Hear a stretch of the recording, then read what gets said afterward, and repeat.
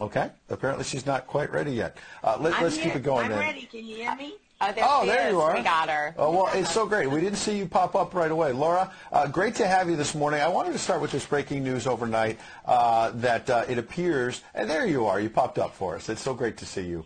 The Daily Mail has a very interesting story that's saying that Vladimir Putin essentially may be running out of bullets, that he might have a week and a half, 2 weeks max. He's losing warplanes, tanks, all the rest of it. He obviously went into this thinking he was going to bulldoze his way through Ukraine. He's obviously caused a lot of destruction. Don't want to minimize the fact there's over 2 million refugees. But this has not gone as well as Vladimir Putin expected. I don't buy it for a second, Ed, I'll be honest with you. I really think that there's so much misinformation. We've never really seen anything like it. I mean, I've been covering wars now for 35 years, and I have never seen people with their nails done in the Ukrainian flag, right? I mean, we're being corralled into this box where we either have to hate Vladimir Putin and believe everything evil that's said about him and love Ukraine, and there's no in between. And that reminds me a lot of you're either, a white supremacist or you go with the Democrat narrative on everything under the sun. So Vladimir Putin knew exactly what he was doing when he went into Ukraine. The Russian military isn't perfect. They, for example, I've spoken to multiple defense specialists and intelligence specialists from a Defense Intelligence Agency who've studied the Russian military for years.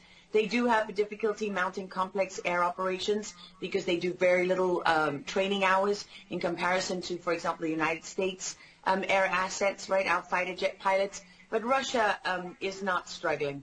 What Russia has done from the very beginning has been very strategic. They didn't go straight to Kiev.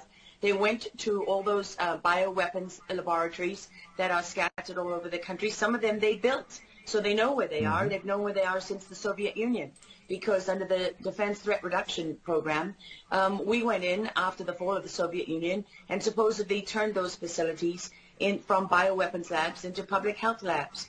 Although, these days it's hard to believe anything that our leaders tell us because they've lied about COVID, they lied about Russia collusion, they lied about the Ukraine impeachment trial, and there's so much more going on in Ukraine that nobody is talking about. You see such dishonesty when it comes to the history of Ukraine. You see dishonesty when it comes to the Azov Battalion, which is funded by the U.S. and NATO. I mean, you can find pictures of them online holding up the NATO flag and the swastika at the same time. Their own emblem contains the black sun of the occult, which was a Nazi SS emblem.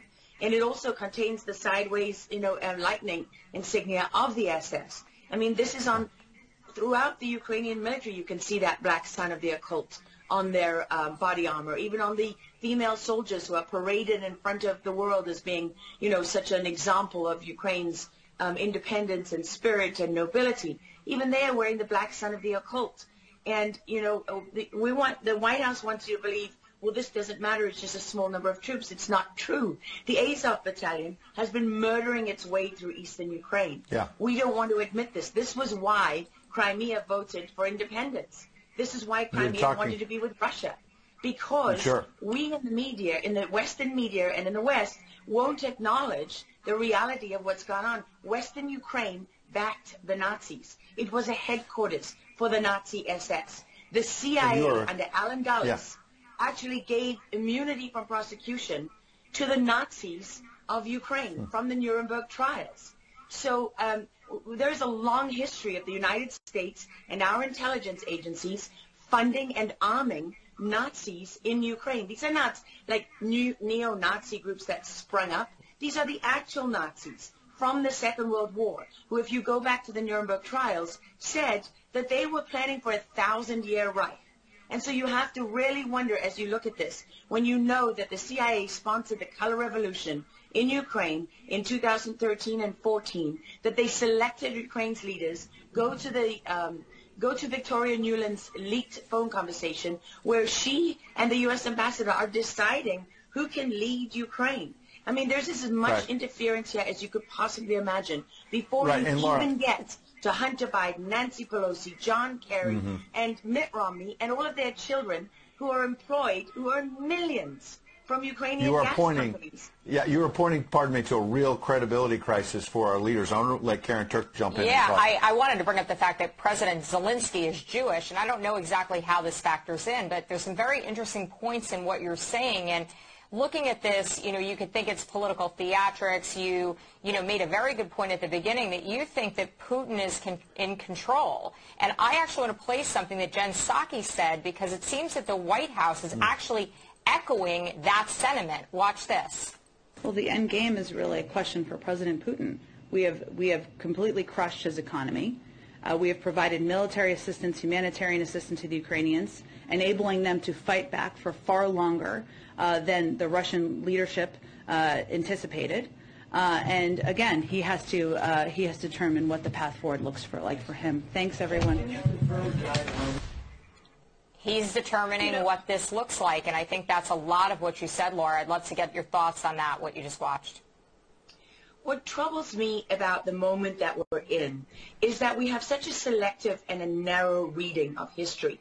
President Zelensky may be Jewish, but he's not the only one in this who suffered during the Second World War, whose ancestors suffered, right? I mean, look at Putin. How many relatives did he lose in the siege of St. Petersburg?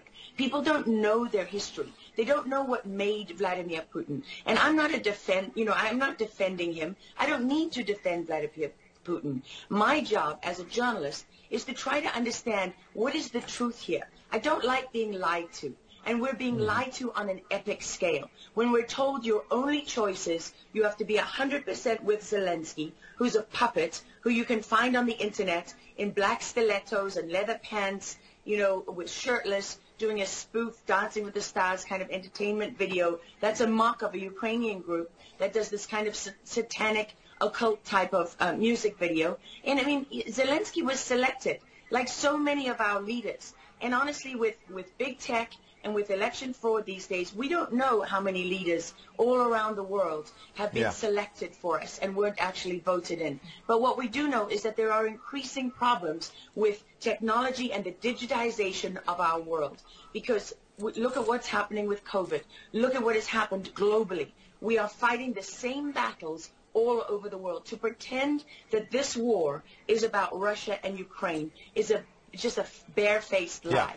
If Putin has been warning for 15 years that he is not going to stand by while the globalists take over the world, build bioweapons facilities and whatever else they're doing in Ukraine, Ukrainian oligarchs. Ukraine has been a center of money laundering for, many of the leaders in this country. For how long?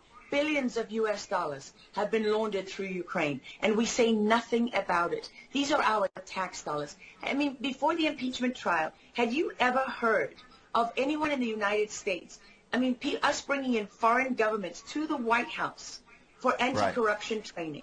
I mean, does nobody question these things? Why do we not question them? We have an idiot like Lieutenant Colonel Vindman who goes at the impeachment trial and sits there as a lieutenant colonel. He didn't even make colonel. And he's telling the President of the United States what his policy should be. You have a traitor in the form of Maria Yovanovitch, who was Obama's ambassador, who's telling Ukrainian government officials, don't listen to the will of the American people. Don't listen to the election results. We are the true leaders of America. I mean, and then people object when the woman isn't even fired. She's given a cushy job for life at Georgetown University at the expense of the U.S. taxpayer. And we're told that the President of the United States cannot say to his foreign counterparts, that we want you to look into something. But Joe Biden can withhold as much aid as he wants to. I mean, there's so much hypocrisy and dishonesty here, and Ukraine is at the center of it all. Go back to Russia collusion. Go to Alexander Chalupa. Go to Eric Karamella, the whistleblower who went to work for Adam Schiff, who wasn't really a whistleblower, and all those corrupt people in the deep state. And you know what?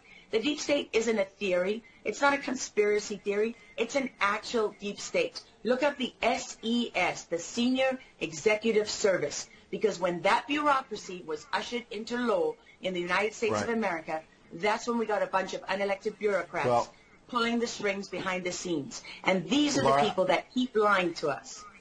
Absolutely. And pardon me, we've got a live chat where we're streaming on Getter, for example, and I'm watching it as you're talking. People are talking about how you're dropping truth bombs and you're a real journalist, and I know that, having worked alongside you for many, many years when you're at CBS and many other places, and maybe they didn't want to hear the truth, but you're dropping those truth bombs now. Unfortunately, we've got to hit a break right now. We'd love to have you back in the days ahead. We love having you on. Lara Logan, thanks for joining us on Real America's Voice.